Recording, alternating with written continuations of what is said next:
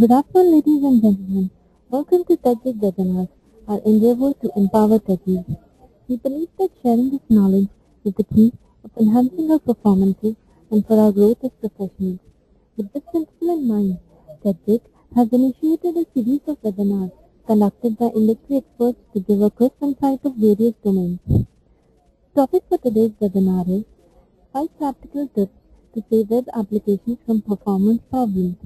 We are delighted to have Ms. Geeta Adinarayan, Performance Architect at IBM India Limited, as our guest speaker. Geeta is a certified IT specialist and a performance specialist from IBM WebSphere Lab Services, India Software Lab.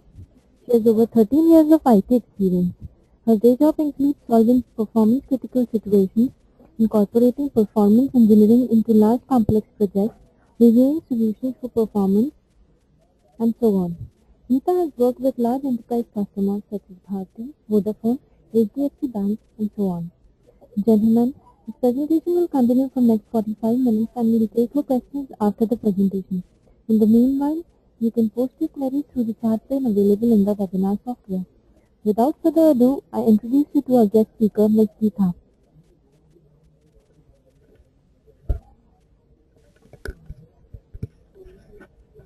Yeah.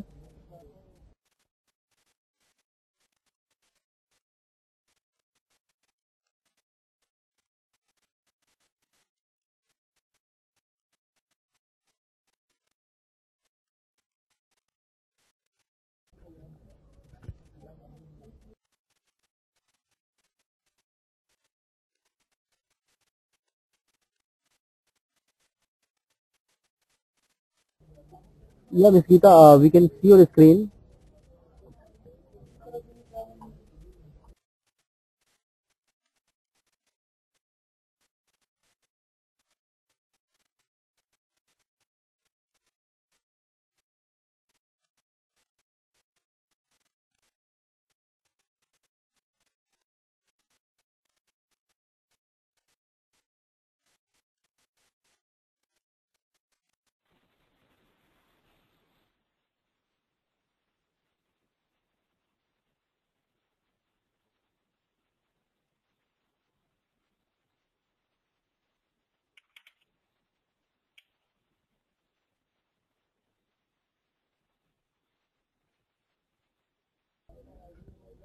Yeah, we can see your PPT now.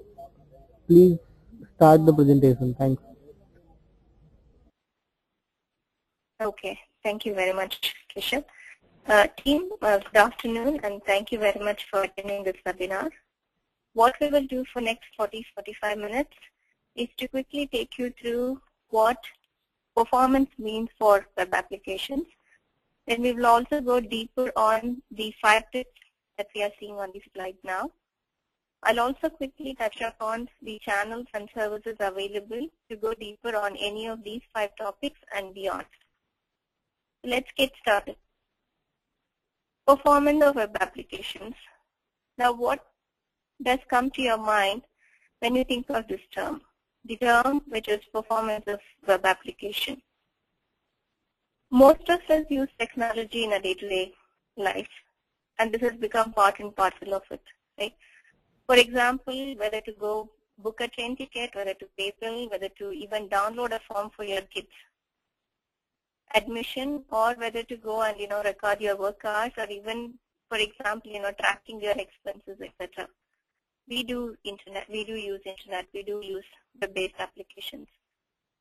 Now, again, when we visualize, what does performance of these applications mean to us? Now, most of us would have had experience.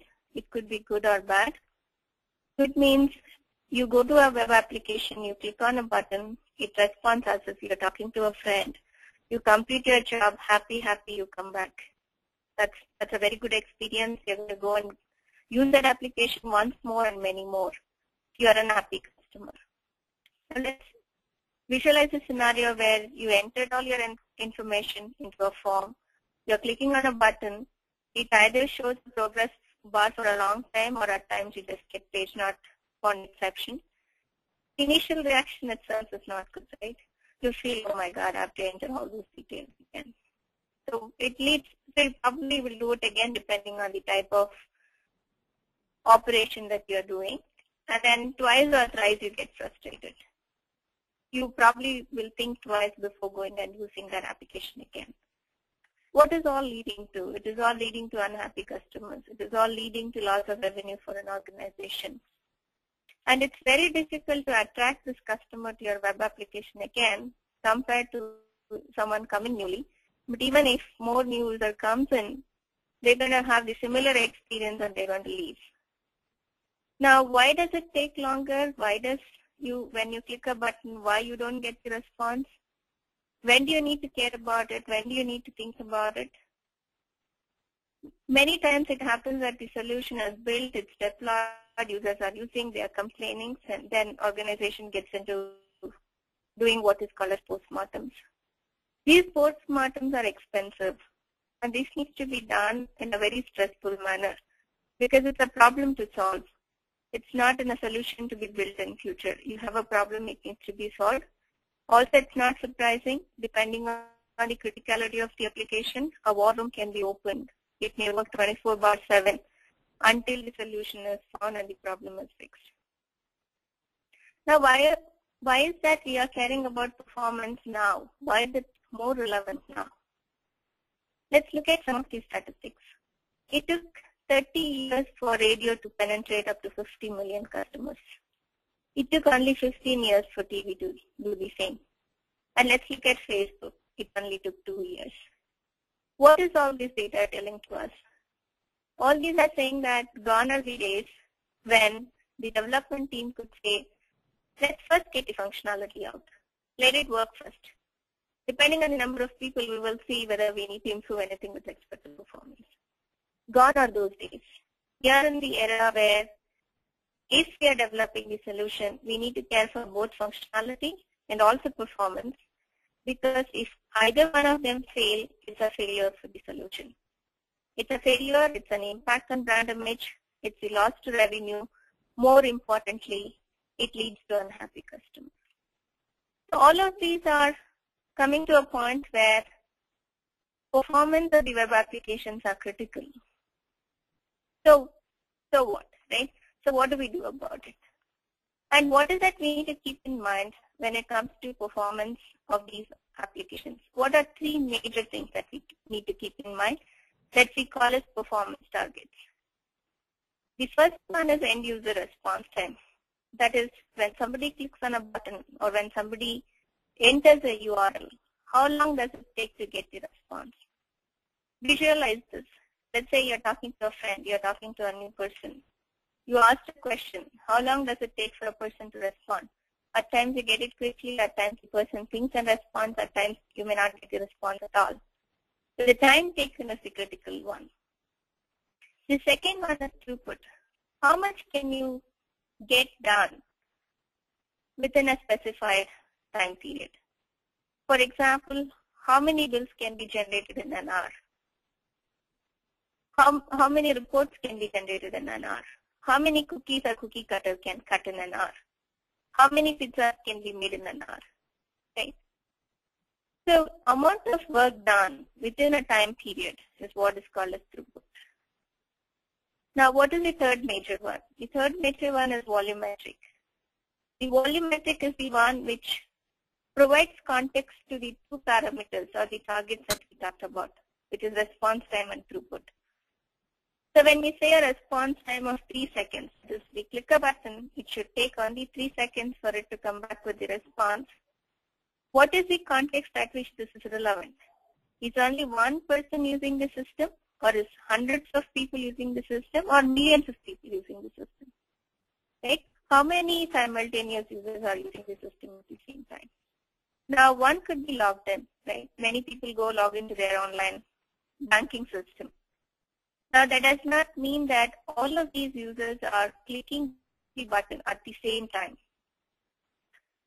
So another important aspect that we need to care about is simultaneous request.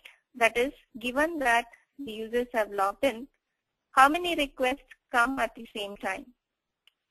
Another very important question. Are these numbers same? Are these numbers same throughout the day throughout the month, throughout the year? Most probably no. It does vary. It does vary by seasons. It does vary by day of the month, day of the week, hour of the day, etc. For example, if it's a shopping website, it will probably see more load during Diwali timeframe. If it's a website by selling gold coins, it will see more traffic during Akshaya Tritiya. So there are going to be peaks. There are going to be peaks when this application will see more traffic. And also in terms of growth, will the number of users remain constant? No. More and more users are going to come in and use the system. And what is the expected growth in next couple of years? It could be 3 years, 1 year, whatever is relevant to business. To summarize, when we talk about performance targets or performance of web applications, we need to remember three key things. One is, what is the expected response time to keep the end users happy? What is the throughput requirement for this application? And under what context, under what volume metric this is relevant? Now let's say, yes, we started a project, we got to know the use cases, we said this is the response time, this is the volume metric, these are the number of users who are going to use the system. And the project started. And as we can visualize, a project is not going to be delivered by just one person, one team. It's going to be a set of people working together to deliver this. It could be a business analyst, it could be an IT architect, it could be a set of specialists working towards and making this happen. Now, does this performance target mean the same to everybody? At a larger umbrella, yes. Response time remains response time, throughput and volume metrics remains same. But the context or the granularity at which they look at it will keep changing. For example, if an end user is looking at the response time, as I was mentioning, what it means is I click on a button and how long it takes to get the response. But what does same response time mean to a person who is developing a piece of code? For them, the response time is how much does this particular method take, or how much does this particular module take. Now, how do we bridge, or how do we create a bridge between the end user response time and the time that the developer should care for? And how to do it? Most often we see developers saying, my code will just take 1 second or 2 seconds. But it is not uncommon to see 10 components stitched together to provide a use case to end user. So that one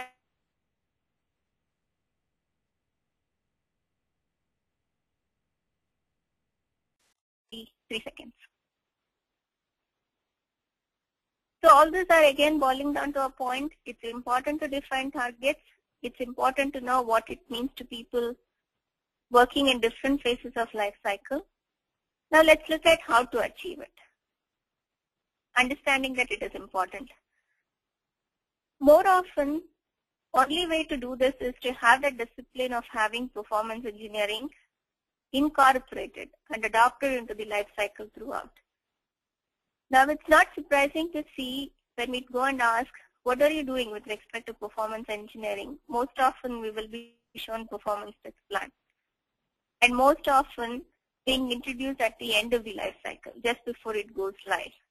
It's almost like going into post-mortem state. Only difference is that you are probably doing the post-mortem before deploying it or making it available to end user. Now, so what is the key? End-to-end performance engineering is the key to meet performance targets. That does not mean we choose 100% of the use cases and do this rigorous exercise of performance engineering for all. Usually we use 80-20 rule or 30-70 rule. Choose the ones that are business critical, choose the ones that are voluminous, and spend energy on them. Usually performance engineering activity is a trade-off between how much cost we need to spend versus the risk of that particular use case not meeting performance target. So let's take a look at how does this end-to-end performance engineering lifecycle look like, starting from proposing the solution till the time we deploy. you would see number of boxes which talks about what all needs to be done. Again, as I was mentioning, the key is when we do it, what we do it, to what extent we do it. Right time, right task, and right depth are the key. And choosing the right use cases are also key. So when we talk about these 5 tips, we will touch more into the 3 phases of the life cycle, which is detailed requirement analysis, high-level design, and low-level design. The benefit of looking at these 3 life cycle phases are that you can catch problems early. You can avoid the post-mortem stage. So far we have seen what performance means to web application, and we have also realized that having a disciplined performance engineering approach is the way to achieve performance targets, starting from defining it, working towards achieving it. Now let's go a little more deeper on the 5 tips, and let's start with the path length first. So what is path length? What is path length with respect to web application? Let's visualize there is a road, there's nobody else on the road, no vehicles. You are the only one traveling on that road. And you want to go from, let's say, Madiwala to Electronic City or some other place from point A to point B in a city. With no traffic, no other vehicles on the road, you're going to take X amount of time to travel from point A to point B. That's path length. Now, even if road is free, not all vehicles, not all drivers are going to reach from point A to point B at the same time. The time is going to vary. What is going to depend on? It is going to depend on the type of vehicle, it's going to depend on who is driving it, and factors, and how good the road is, etc. Similarly, when it comes to web applications, the path length means how long does it take for a transaction for only one user to complete it. So there's nobody else except one user who is using the system, and how long does it take? Now one may ask a question. It's not practical that every web application will see only one user. Why are we talking about it? Why is it important? Why is it important? Because the time that you get with one user traveling on the road, with nobody else on the road, is the best time that you get for that particular use case. Because there are no resource contentions, no traffic jam, even if there's a toll gate, you're going to take the ticket and keep moving. You cannot get any time better than this particular time. So if we look at the performance target, let's correlate to what we talked with respect to response time. So if you're looking at response time of 3 seconds, and you do a measurement for single user, you do the path length measurement, and if you say that it took 4 seconds, you very well know at no time you're going to meet the response time target until you fix this particular problem. And this can be done very early on in the life cycle. And what is this path length comprised of? This comprises of time taken by all these subcomponents in the use case and all the products that are involved in particular solution. So it could move from Edge server to web server to app server to DB2, and it could move from multiple components within the app server as well. So everything contributes to the path length. Again, if you correlate back, every developer saying that my code just takes 2 seconds, you can also figure out if that is the symptom that you are seeing by measuring the path length. Again, the beauty of it is every developer can measure the path length, and if they are given the budget, they can ensure that whether their code meets the performance target or not right at the development time. So what are some of the ways to find the path length? There are various ways depending on which phase of the life cycle you are at.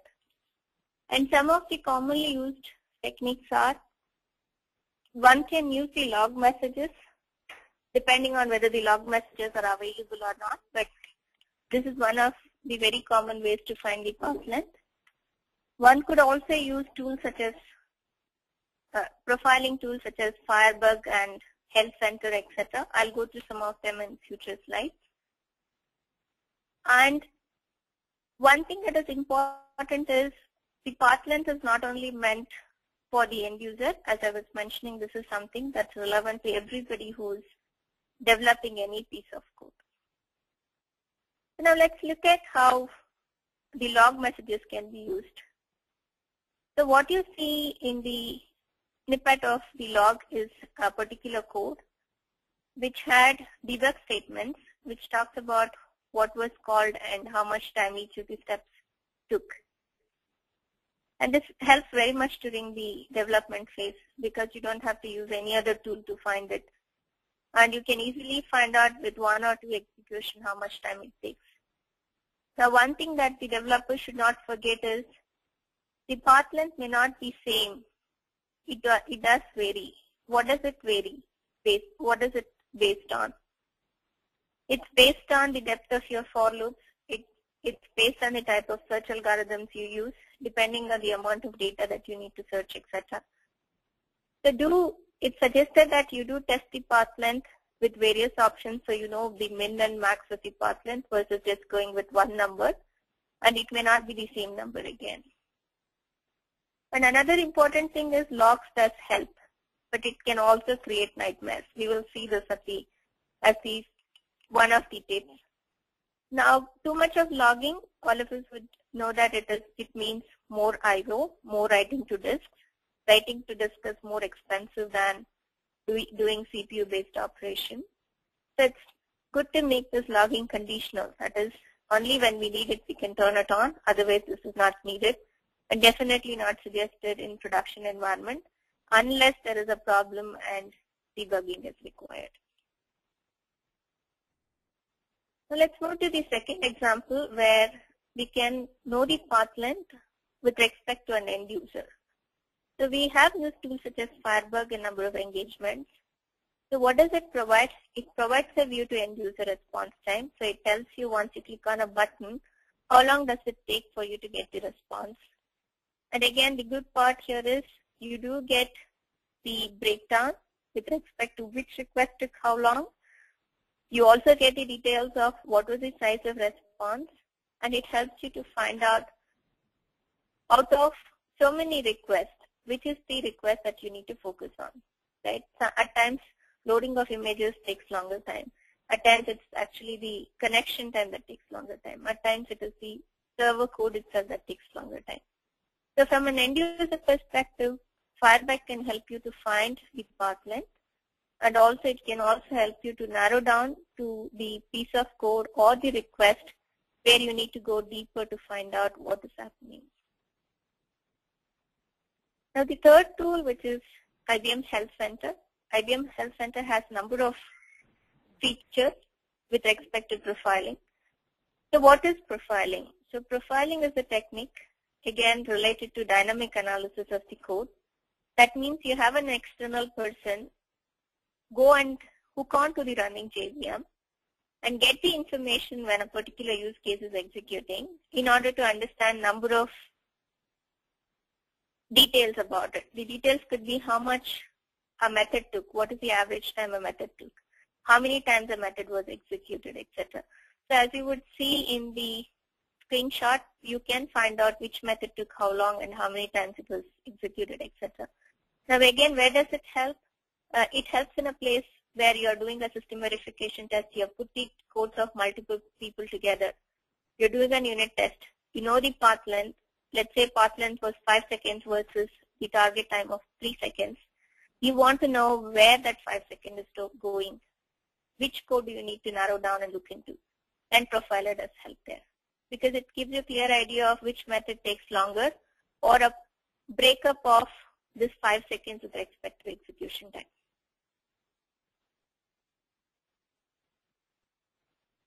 So to summarize, Pathland talked about what if only one person is using the system with no other constraints on the resource utilization, and how Pathland can help to find out problems early in the life cycle, which in turn can help you to avoid major crypt hits and save web applications from performance problems.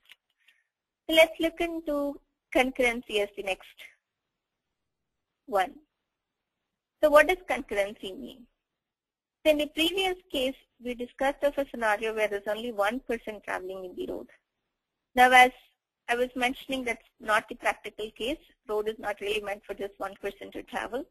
There are going to be multiple people traveling on the road, and in fact, there are going to be multiple lanes. Depending on the road, there could be multiple lanes, single lanes, etc. And as I was telling you, it's important because no application is going to be used by just one person. And most of the hardware, operating system, middleware applications are built to support concurrency. Now, what does this mean to the developer? Again, I was writing a piece of code. Thinking parallelism is very important when it comes to writing code. Now, why is it important? It is important because every piece of code either goes and alters some data, updates some data, either within the data structure in memory or in the databases. Now, if this parallelism is not considered, there is always a notion that we can do anything and everything with data. But when parallelism comes into picture, one thinks of what if other person tries to access the same data? Do I need to lock it? If I lock it, what is the impact of the other people using it? Right? It's same as we have multiple lanes, we have multiple vehicles traveling on the road. But what is its impact when it comes to a traffic jam? What is its impact when you find a tunnel, or what is its impact when you find a toll booth? Right? If you really see the speed or the time that you're going to take to reach from point A to point B depends not only on the speed of the vehicle and the driver, but it also depends on the speed and driver and the other conditions of other vehicles also. So thinking concurrency during design phase is very important, and if it's not done, it could lead to opposition. Again, to take an example, a designer could think, I'm going to take files one by one and process it. Versus I'm going to fetch multiple files together and process them parallelly. Now, even if you think of concurrency, even if you think of multiple people traveling on multi-lane traffic, one thing that needs to be considered is it's not the same number of lanes throughout. You're not going to be on a highway with 4 roads from point A to point B. We may have to take an exit, we may have to pass to the tunnel, or we may have to stop at a toll gate, or we may even go to a single lane road. So similarly, in the web-based application also, a transaction can go through different level of parallelism at different component level. Now, it's very important to remember that when all these transactions can go through parallelly, it's not going to be at the same level of parallelism throughout, and therefore we need to take into account that what is the speed at which you can travel, and consider all this when it comes to response time. And what will help us to visualize this?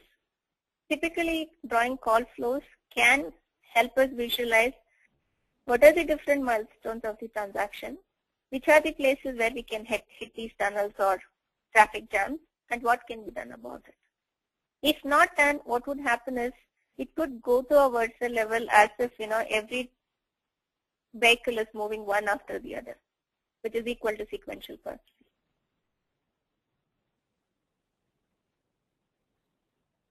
So far we looked at path length, we looked at why thinking parallelism is important versus just a single threaded or sequential thinking is not required, or it's not good for designing applications. Now let's look at what is the impact of database connections, or what are the best practices or anti-patterns when it comes to database connections. Now, what are database connections? As you would have seen in most of the applications, many of these applications work on some or the other information or data. So data manipulation is one of the key workload characteristics. So in order to go and access any of the data in the database, what does application do? Application first needs to establish connection to the database. And once it establishes connection, it can do some operation on it and then release the connection. Now with application service in picture, we try to make efficient use of connection. That means we don't go to database and say every time, let me connect to you, because that's a time consuming thing. The application server can manage a pool of connections. and application goes and asks the application server, hey boss, give me one connection, I'm going to use it and release it back to you. And the good way of using this connection is an application goes, says get a connection, use it and release it. And that's so in a manner that it doesn't really hold it for a long time. I'll come to the implications of using it for a long time in future slides. But to remember is, it's important for application to get it, use it, and then release it. Now, why are we focusing so much on connection when it comes to performance? Now, the amount of time that you're going to spend in getting the connection and using it and releasing it has an impact on path length. And more so when concurrent users are using the system, because all the web container threads or all your transactions are going to come and ask for connection. If it's not used effectively, it's almost like waiting in the jam for your turn to come to go. That means the response time is going to increase. Now, what are some of the ways available to check the connection usage during development? Now, one of the easiest ways is to set the min and max number of connections on the data source to 1. Run the transaction that you are developing. See if the transaction goes through. If the transaction succeeds, that means an application is able to get a connection and it uses it. But there's no guarantee that it is releasing it. But there is a guarantee that it used only one connection. That you are sure about.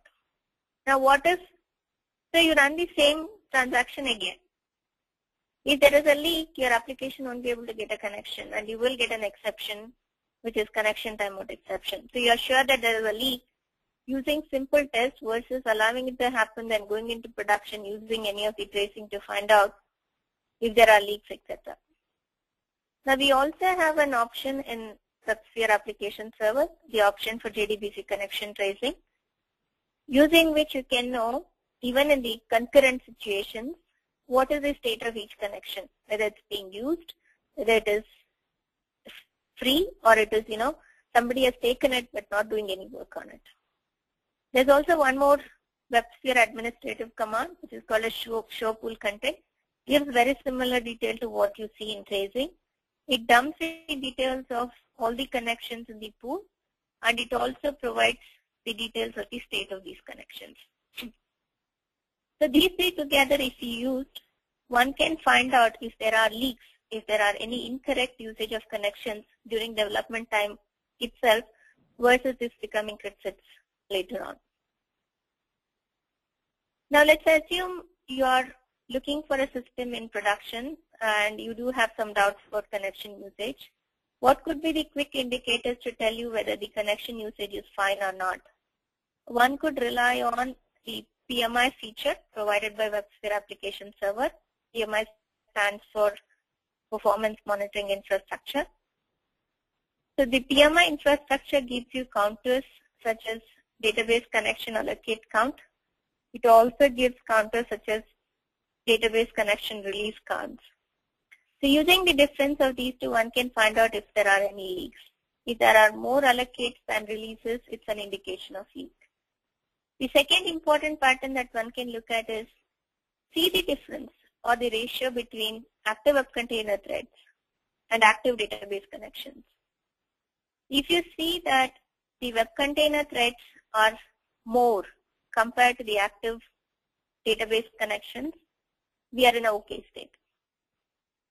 But if you see that the number of database connections are much higher than the number of web container threads, it's a clear indication that one thread is using more than one connection, which means they're either taking the connection, not releasing it, or they do what is called as get, use, and release only pattern.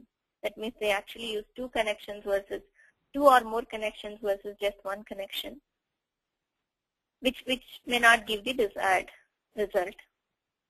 So to summarize this slide, even if you're in production, you can use quick indicators such as this PMI counters to get to have an understanding of is connections being used fine, or even in case of problems, these can be used to debug and find out is it because of connection usage. Now let's say a min and max is defined on the data source. That means only so many connections can be obtained to that particular database.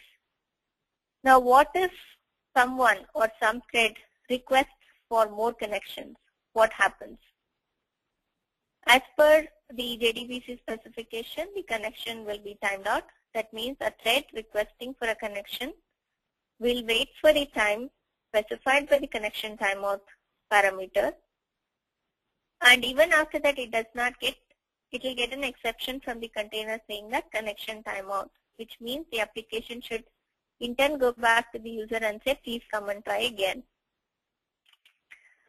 Now, what are the implications of the connection timeout and how is it usually set? One of the very traditional way of setting connection timeouts is to base it purely on the response time target. So if the response time target for a use case is 3 seconds, one would say connection timeout should be less than 3 seconds. That means you shouldn't spend all time waiting for timeout itself, waiting for getting connection from database itself. But is that all? Now let's look at a scenario. You have 200 web container threads, but you have two data sources going to two different databases, and you have defined 200 as the max connections in both. If there is a problem in one database, all the 200 web container threads can be consumed because all of them are going to go and wait for connection, which means even the other database which is working, you cannot access it. It's because the road is full. Road is full because one side road is blocked. Even if the other side road is open, you can't move it because all vehicles came in and just stood there without allowing the other vehicles to pass to the other side road. So what is a better way of looking at connection timeouts? Better way of looking at connection timeout is to take a look at the request rate, look at the response time targets, and also look at the incoming rate of the request. Use all these three to effectively tell what should be the correct connection timeouts. One is to ensure that the user does not click on a button and keep waiting. The second one is to ensure that blockage on one side road does not prevent vehicles moving to a side road which is working. And last, very important point, do not forget to handle connection timeout in application, which means some applications do have timeouts at the application level. When connection timeouts happen, that timeout should be invalidated. That means you don't have to wait for, let's say, 3 seconds, 10 seconds expecting response because you know that you can't even go to the database. So go back and give the error message back to the user without waiting for that amount of time. Okay, let's move and look at how logging could create problems. So initially when we talked about path length, we did talk about logging helping in finding the path length. Many people do use log4j as the framework for logging, and many places it's the only aid for problem determination. But one thing, very important thing to remember is every log being written is an I/O to disk, and disk I/O is usually slower than the CPU processing or writing to memory. Now, some of the things or the experiences that we have seen is every component trying to write to the same log file. And as you increase concurrency, as you increase number of concurrent users, even during performance tests, you would see that the response time is coming down. And if you take a thread dump and see, we would notice that all the threads are going and waiting on writing to the same file. And what is that they are writing? They are writing logs. And what can be done about it? Agreeing that logs are important.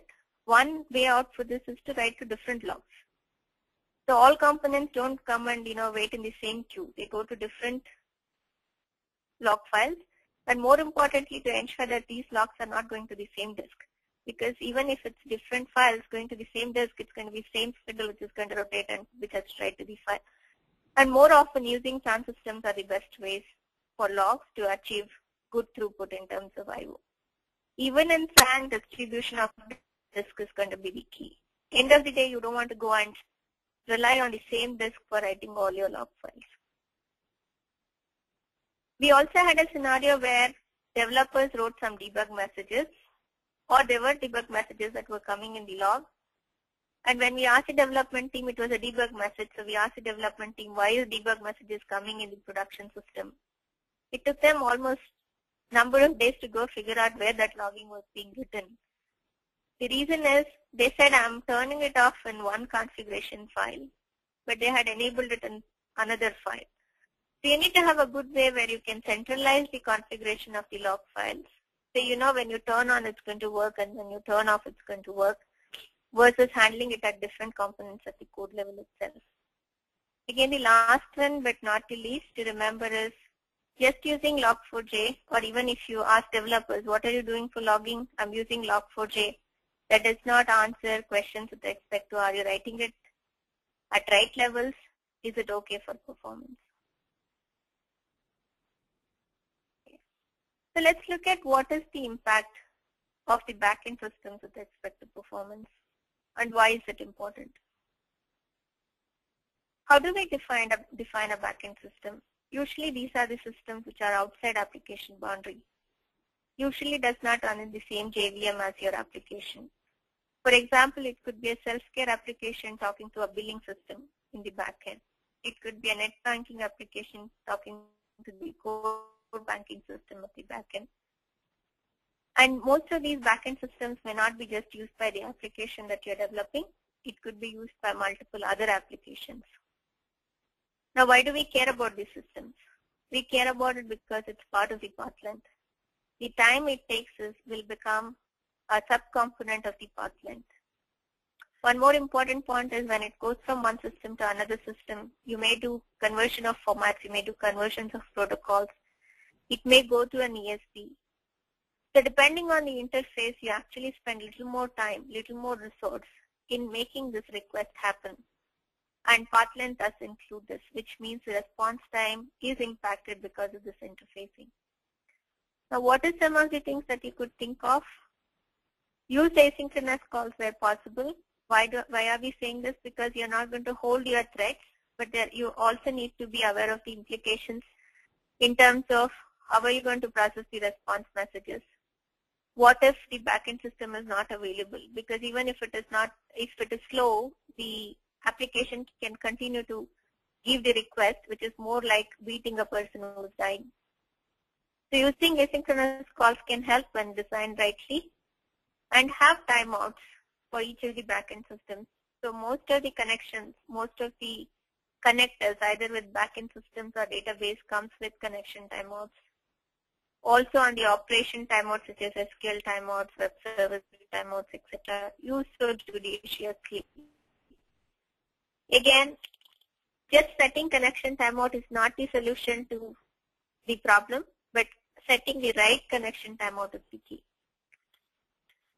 We've also witnessed situations where one backend system going down or one backend system becoming slow kills the entire application. This is very similar to the analogy that I was giving with respect to one side road is blocked, the entire highway is blocked, even if other side roads are open. Not setting maximum connections, not setting the timeouts correctly can lead to this. So watch out in terms of tuning parameters rightly to know if you will lead to that kind of a situation. Now let's understand what does transaction integrity to do with backend systems and also with respect to performance. This is very relevant because once you start the work, the transaction scope starts, and once you end the work, the transaction scope ends. So anything that happens between these 2 points is called as in-flight. And the application service needs to know of the steps to either roll back or commit, because even if one step fails, you need to fail the entire transaction, which means it is more work for application server. It's more checks and balances that it needs to do. More so if it's a two-phase commits and transactions managed using global commits. So use it when required. Use the transaction integrity for the steps that is really required. And often the combination of application server as a transaction manager and the reconciliation ways are used to ensure transaction integrity. So to summarize, what did we see so far? We had a quick look at what performance means to web application. We had a mental map of it. We talked through three major performance targets that one need to remember: response time, throughput, and volumetrics.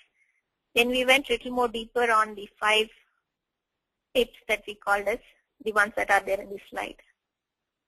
Now, whatever we discussed for last 45 minutes, though we called it as deeper, it's actually just the surface of some of these really in-depth topics. And once you buy the software from IBM, there are various channels using which you can go deep dive on the topics that we discussed today and also beyond. So I'm going to use next quick 5 minutes to take you through the services that we provide. And as you see in this slide, you will start off when you build the solution. You will, if you're using IBM software, we do provide help in terms of delivering solutions, getting customer delight from your own customers, and helping in achieving the delivery timeline. So we do help in delivering the system built on IBM software, specifically the middleware.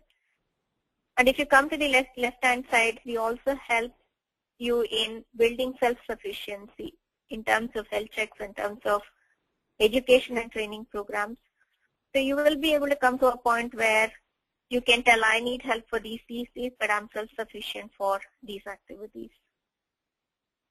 So let's move and look at the type of offerings we have. As I was mentioning in the last slide, we have what is called as self-sufficiency enablement offerings. I'll talk about COE in next couple of slides. This is more to do with, when we talk about self-sufficiency, it's not just going to come by educating and training. We have something more to do with it. I'll talk to it when we go to next slide.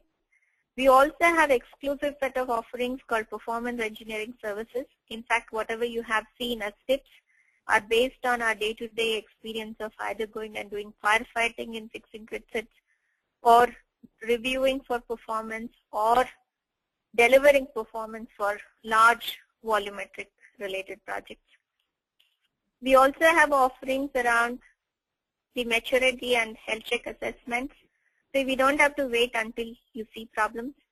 We can come and help in terms of doing regular health checks and to be able to proactively identify tasks that you need to do in order to avoid some of the risks. If you're thinking of migration, we do have offerings to help you go to the latest level of software and use the latest functionalities available with those. So we did talk about the Center of Excellence offering. Now let's talk a little more about it, or what does it give. More often when it comes to business, the priority is running the business, and IT has to help business in realizing the dream or the vision that they have. More often, many of the business depend on IT companies, but how much that dependency needs to be. If you need to achieve the right set of balance, you need to have the team which is self-sufficient on certain tasks, and you also need to come to a level where you are very clear that you need help on certain aspects. Now, when it comes to self-sufficiency, we have the COE program using which we can provide deep education tailored to your organization needs. More importantly, we will work with your team, with your application and infrastructure. So team is aware of how to practice what was taught in the class on their own application.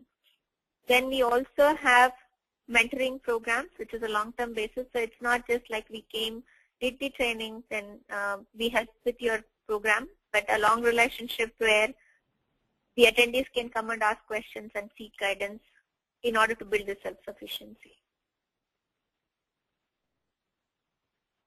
So coming to performance specifically, using the experience and using the lessons learned from number of grid sets, number of performance related projects, we have put together enablement offering, which is performance monitoring and problem determination training, which is a 5-day lab-oriented hands-on training, using which a person can go in and understand how to do performance monitoring, how to debug problems, what are the tools available, when to use what what is the approach that I need to take in case of grid set? So one can get answers to many of them in the 5-day workshop that you see. So these are some of the channels that are available for you to leverage and to go deep dive on the topics we discussed and beyond. I've also listed the references of the tools and also one of the blog series on performance, which talks through what different people involved in the life cycle need to worry about when it comes to performance. So we have come to the end of this presentation and we are open to taking any questions now.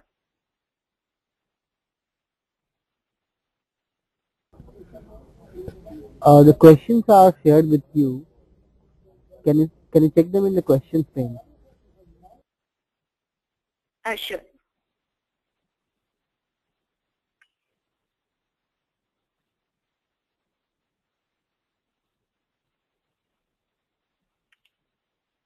Just going it from beginning so that we'll try to answer how many ever we have. There's a question which asks which will be the language for the future web applications to work and deploy ever easily. In terms of, let's look at what we have now and what the future could look like. So if you look at the current language, it's Java and set of other scripting languages that are dominating the web application landscape. And these are not going to vanish very quickly. These are here to stay for some more time. So if my personal opinion would be Java J2E will remain. Along with it, things like Ruby, things like PHP, and those are picking on. So those scripting languages will also come into picture. But again, in terms of deployment, you will still rely on some enterprise class software like the WebSphere application server to really deploy these applications.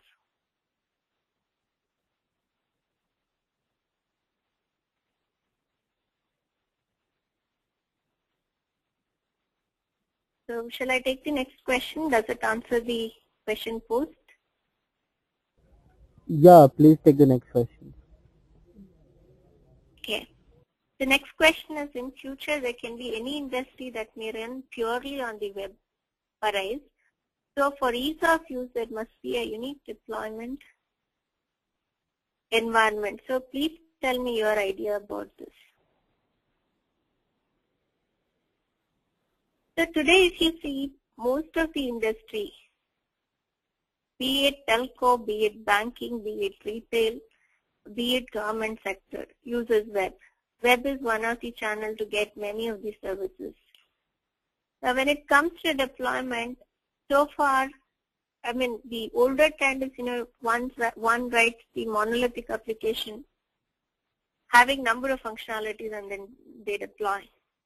And today's need is something that is modular, something that is componentized, something that can be put together and stitched and delivered very quickly in terms of deployment also. So if you really see, when the WebSphere application server versions that you are getting, most of the latest versions that support the deployment of OGSI bundles, etc. That means the applications themselves can be componentized, can be exposed as web services, etc. So even if some of the industries tries to go purely on web, the deployment is supported by the enterprise class application server. But the key is to have this thinking of the applications, having the thinking of services versus the application. So it's not going to be one application having everything deployed on one hardware.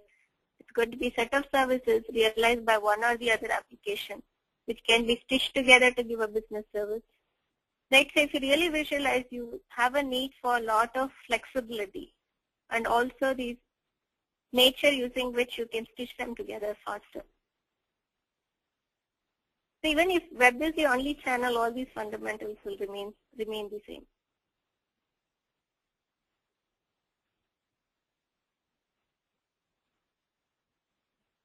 Okay. So let me take the next question. Do you think that the Android will perform in web applications? Okay, I think this is an answer to another question, but in terms of Android, the comment that I have is, when we talk about the web channel, the other one very emerging channel is the mobile channel for accessing information and for accessing channels. Some of the fundamentals and some of the best practices differ from the normal web applications, the way they are designed, etc. So what is applicable to web may be applicable to the mobile platforms also, but mobile platforms do require a different thinking and aspects that needs to be considered when it comes to performance. A simple thing, for example, if a mobile is off and you need to push something, you will need the capability of store and forward in the mobile platform.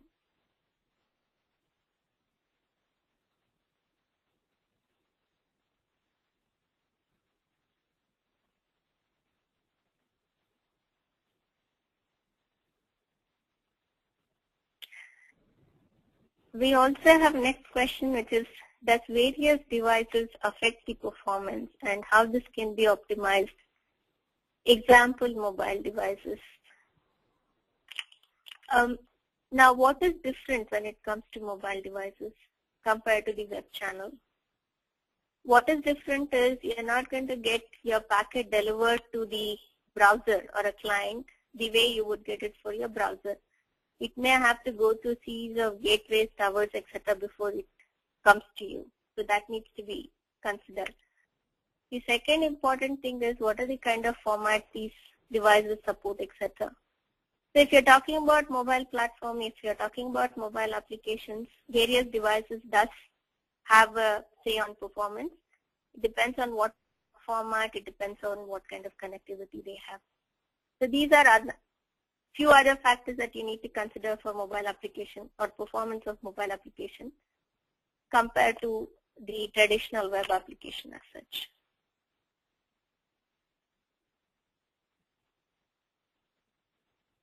We also have another, which is this IBM profiling freeware or licensed?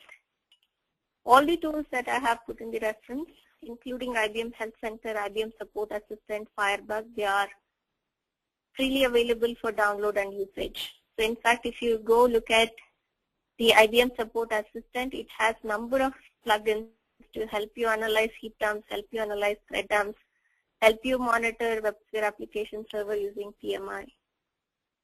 And it has a host of other tools too.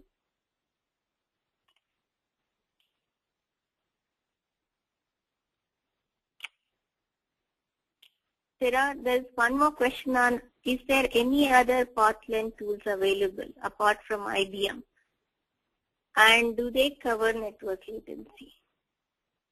So if you look at the tools that we covered, we talked about Firebug, which is freely available, which is not an IBM tool. IBM Health Center, definitely it's from IBM. If you look at Firebug, it does give you information about the time it took to connect to network and the network latency to some extent. And in some of the projects, we've also used a tool called as Visual VM, which is an openly available tool, which can help, which can also be used as a profiling tool.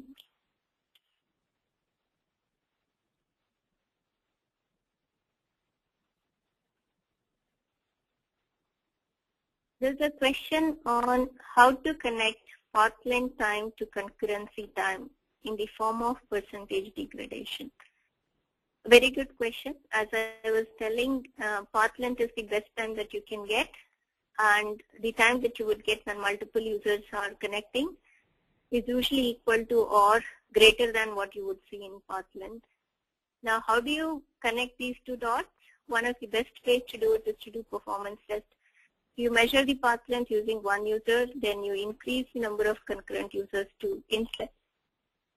It could be 50, 100, 500,000, depending on what volumetrics you need to support.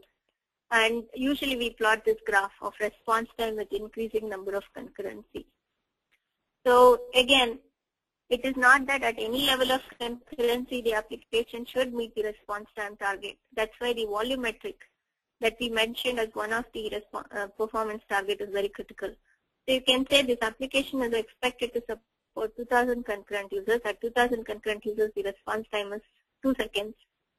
With 10 concurrent users if response time is 1 second, that's still fine because your curve is within the response time target, starting from 10 users up to 2,000 users. And that's what you need to look at.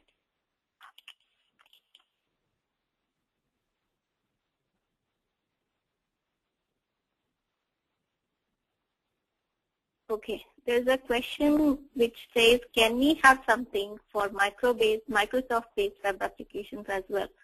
How we can find issues in case of ASP.NET websites and web applications.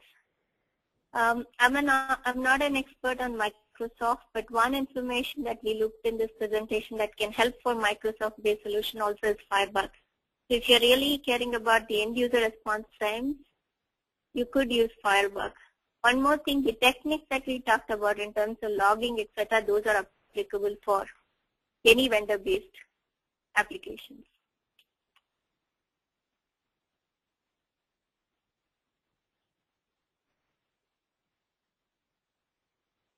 There's a question on any resources you have that show how to use different log files in a single application using log4j.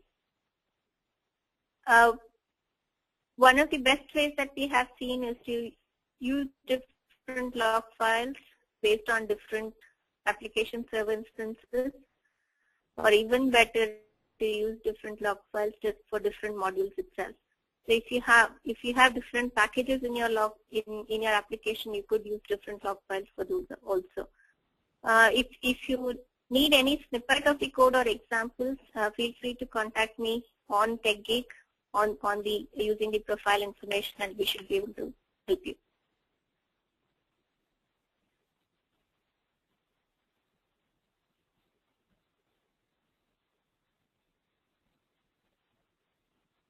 So there's a question on how do you separate application server response time, DB response time, and web server response time for performance testing.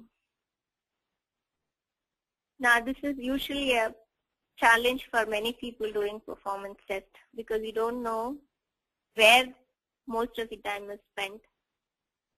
Now one of the ways that you can do is, if you see that one of the use cases is taking longer time, you could do combination of profiling and the PMI data to get this breakdowns. And more importantly, if you're using debug logs, those can help as well. For example, the debug logs could say, it took so long to do this DB operation.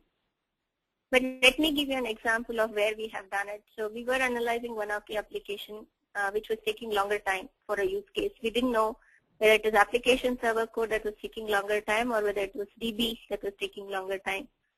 So we did do profiling both on application server and on database server. And looking at the profiling data, we could find out that it was actually the DB time that was contributing to most of the response times. And we could, another way that can be applied here is to go look at the PMI data that is given by WebSphere application server. You will get the times for individual servlets, and you will have times for the amount of time a database connection was in use.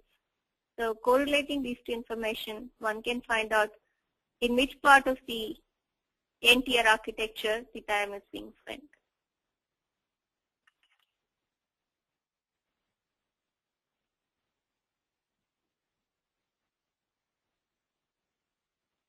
The next question is, if a web page requires a database connection for a long time for various functionalities on that page, do you suggest get, use, and release a connection for each functionality, or use single connection for all the functionality?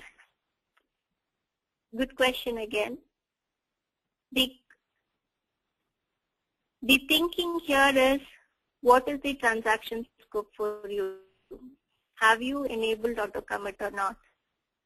If auto commit is okay for you, get a connection, use it, release the connection immediately. That will work for you. But if everything is in a transaction scope and you want to commit it all together, then you will have to hold that connection until the transaction is complete. Or you will have to explicitly issue a commit from your application. Now, even if you use the transaction scope, what would be best is to put the SQLs or database operations close to each other so that you don't really keep a connection without using it. This will minimize the impact of other requests coming and trying to get the connection, but not really getting it, and in fact, the existing connections are taken by somebody else, but they're not being in use. The key questions are what kind of transaction scope you need, and even if you need transaction integrity, keep them together. Keep the various functionalities on database together such that you get, use, and release the connection.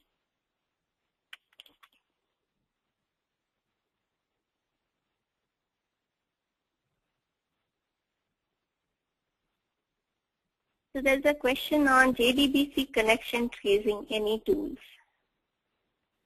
We discussed about two options here. One is show pool content, was admin command is available to dump the details of the connections, telling the state of each. That's one option. The second one is they go and enable JDBC tracing, and there is a plugin tool available in IBM Support Assistant, which can help you to go through the output trace files and tell you if there are possible leaks and any other anti-patterns.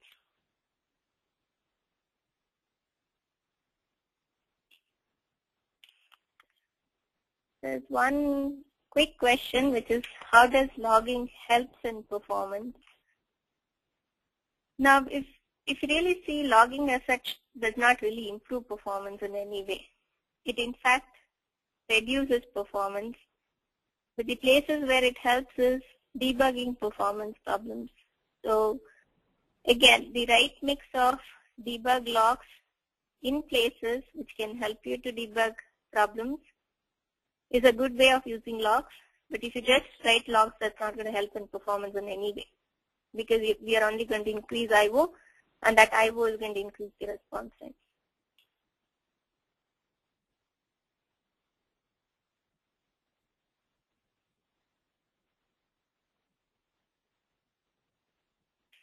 Considerations at application design level. Request to share suggestions, tips, and practical cases. Since this question is not very specific, my recommendation here would be to refer to the 7 series blocks, whose link that I have included in the end of the PPT. The 7 series block does take through a number of best practices when it comes to designing for performance. If you have any questions, do let us know.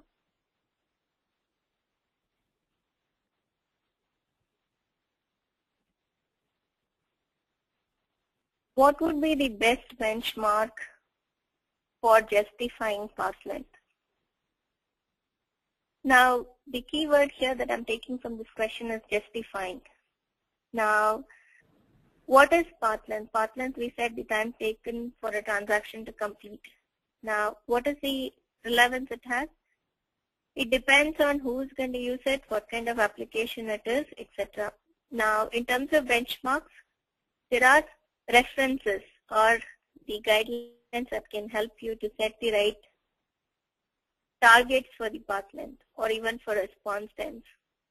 For example, it's told that if an application provides 3 seconds response time, it's equal to a person talking to a close friend who can understand him quickly and respond back quickly. If an application is someone who is taking 5 seconds more, it means you're talking to a person for the first time, they're taking some time to think and come back. So it depends on what kind of application you're building, what kind of interaction or experience you're expecting your end customers to have. So if you can provide that experience of talking to a friend, talking to a close friend, that's going to help in building this customer loyalty and happy customers, you should target for it. But if you think it's a long transaction where success is the key, for example, they have provided their credit card information, etc. Clicking on it, they're okay to wait, but it should be successful. In those cases, even telling 5 to 6 seconds are okay. The benchmark would vary from application to application. Could use these references as rule of thumb.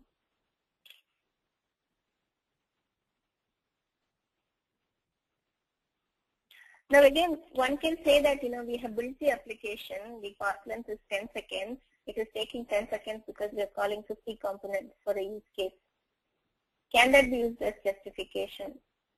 Probably no, right? Because the end user who is going to use this use case need not be aware that it uses 50 components internally, and therefore it takes 10 seconds.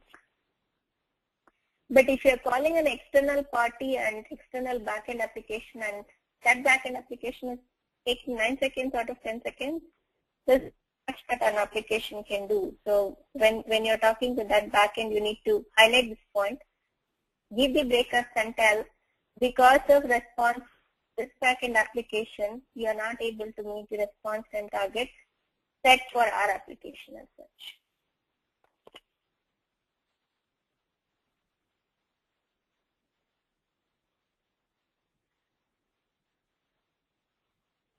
There's one question on how to check how many requests are coming to the servlets on WebSphere.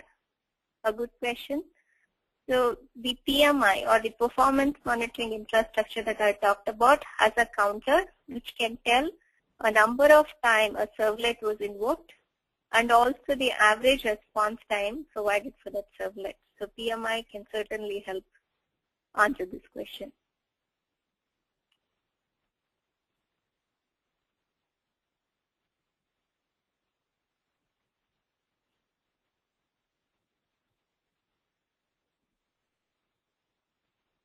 There's one question on how to increase the request timeout. If you know how much time the request will take, the process using IHS. I would ask the requester if you could explain this question a bit. I should be able to answer. Right now I'm not able to understand the specific point being queried here.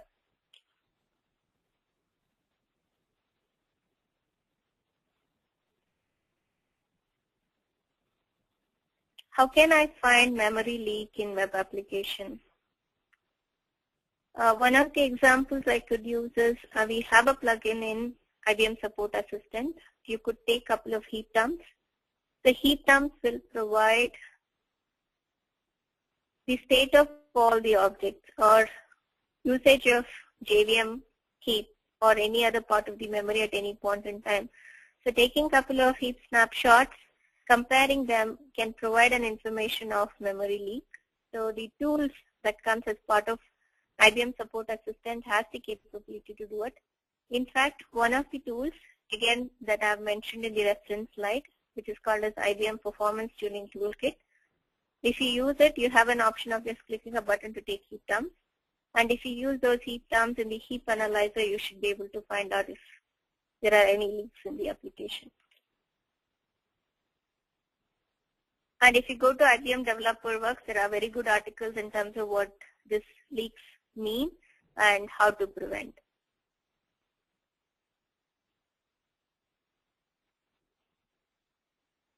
There's a question on how client-side scripts impact on web application performance. A very good question.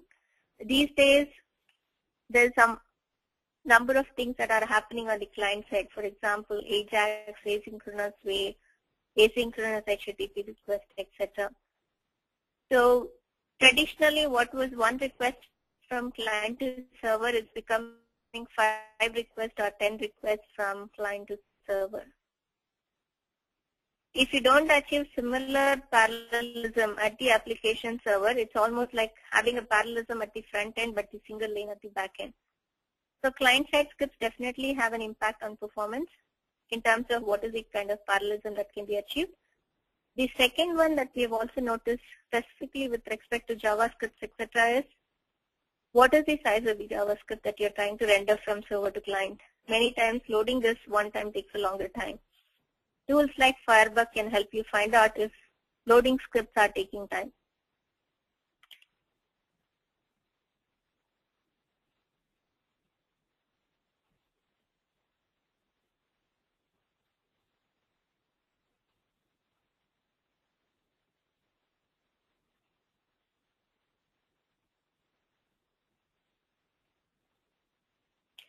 Which tools are used for monitoring web application from IBM? There are a number of tools.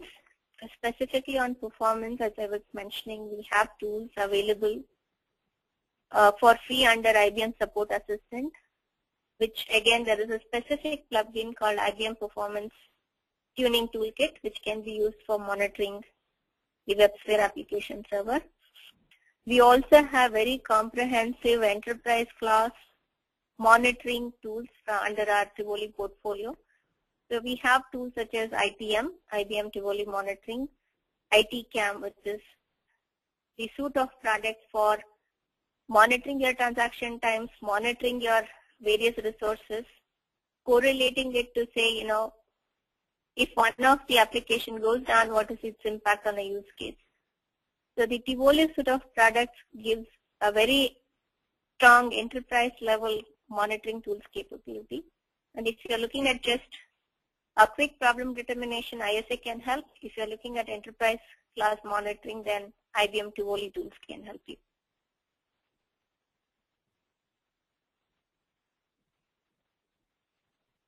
And most of the Tivoli tools are agent-based, and even some of the ISA tools are agent-based.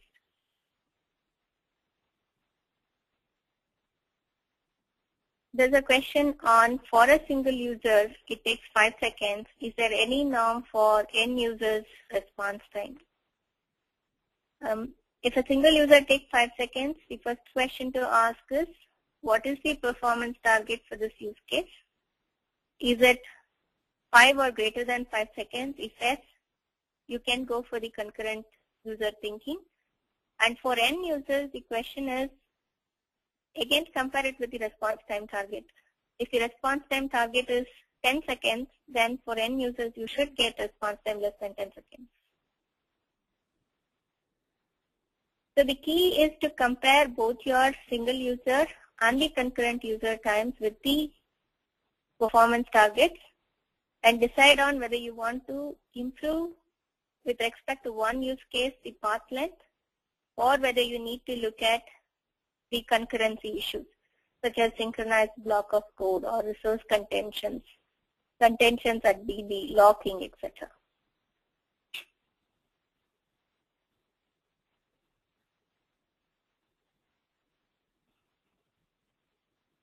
How important caching in performance tuning?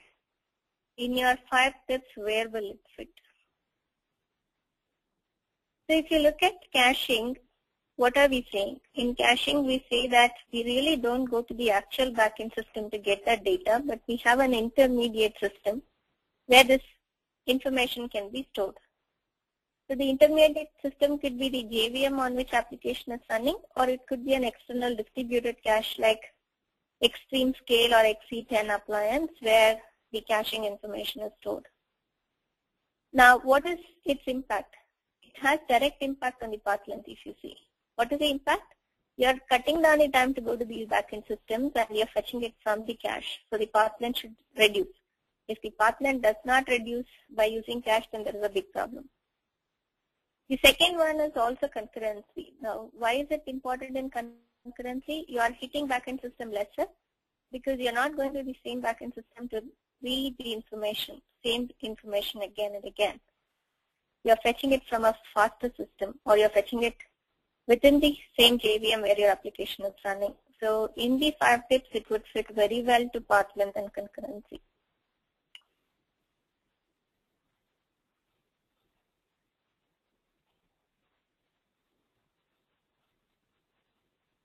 How to compute timeouts? Can you explain detailed request rate, incoming request rate, etc.? Now, there is not a set formula where we can say timeout is equal to request rate. It's a function. We know that it's a function of these three. There is no explicit formula that we've used, but what can be done is to use the tuning exercise, use a couple of iterations of tests to arrive at the formula that will work for that particular system. But two major questions that we need to ask is, what is the impact of timeout on the response time? Number one. Number two is, what is the impact of timeout on the other services that are working fine?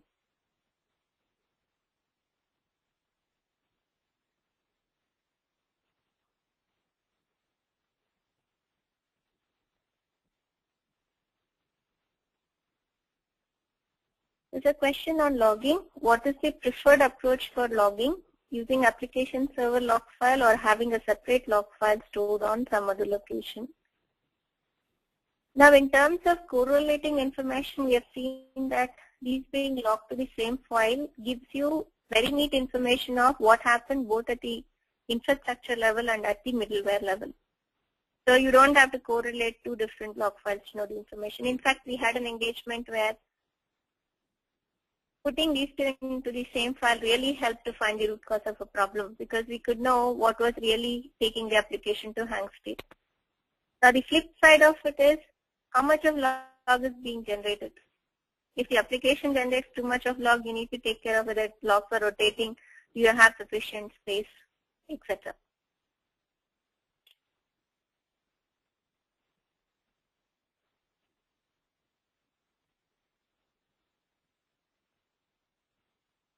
There's a question on, is it possible to use same user ID for two data sources? Again, I am not able to answer this question right now. I will need few more specifics on whether it is the same database, two different database, what is the authentication mechanism, etc. If provided, we may be able to help on this question. What is the purpose of FFDC logs? FFDC stands for First Failure Data Capture. That means it's an indication that a failure has happened. And this is also a mechanism using which IBM service teams can find out which part of the code, which part of the WebSphere code itself is causing. For example, if you have connection timeouts, you would get FFDC logs using which the service team can determine what is going wrong. So it's basically an aid to service team to debug and to fix the problem.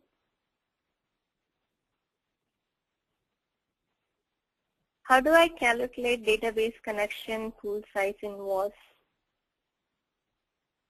Now it depends on the type of application, it depends on the way connections are used. Now, two suggested ways to set the right size of connection pools. One, do performance test. Based on the results of performance test, set the connection pool value in test environment. The second alternative is see if you can use any of the performance advisors that comes along with WAS. And again, whatever is the advisor suggests, what we have seen and definitely works in practicality is to rely on your performance test and use that information or use the information that you have monitored in the production environment to set the right size of connection pool.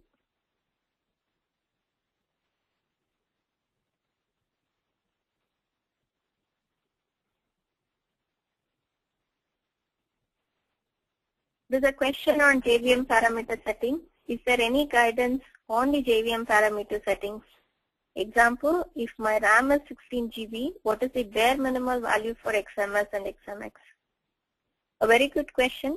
When you run application server which runs on JVM, you can turn on an option called verbose VC, which means we are asking JVM, please write the details of garbage collection into a file. And we have a tool again under the umbrella of IBM Support Assistant, which can be used to suggest the right values not only for XMS, XMX, but for your nursery area, tenure area. It also will give you an idea of what was the pause times. That was what was the amount of time the garbage collection took. And you can visualize the impact of it on path length or on response time. So enable verbose VC and take the outputs, feed it into the tool under IBM Support Assistant and get good graphs and ideas of what should be the type of policy that's good for your application, what should be the XMS, XMX, etc.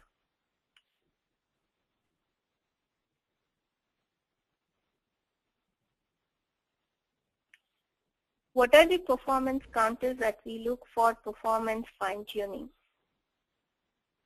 Now, the performance monitoring infrastructure or PMI that I talked to gives various numbers of counters.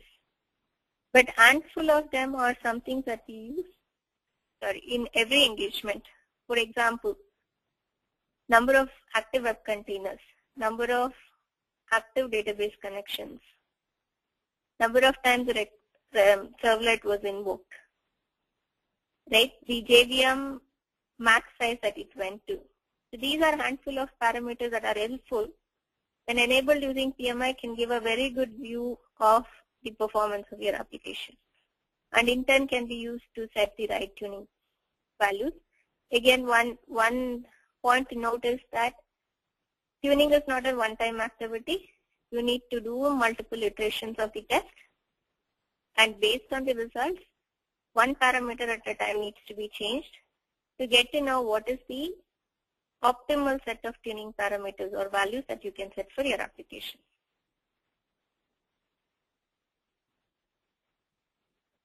Okay. So looks like we've answered all the questions. Most of the questions are answered now. So there are few questions unanswered. We can take those questions offline.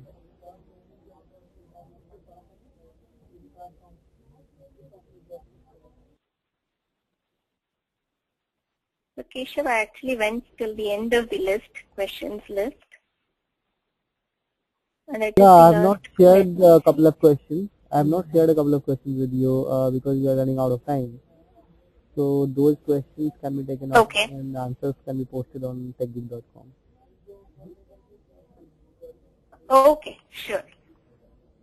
So now we can conclude this session. Okay. So team, thank you very much for taking your time and attending this session. I hope you found it helpful. If you have any further questions or any places where we can help you, do let us know. We'll be glad to do so. Thank you very much.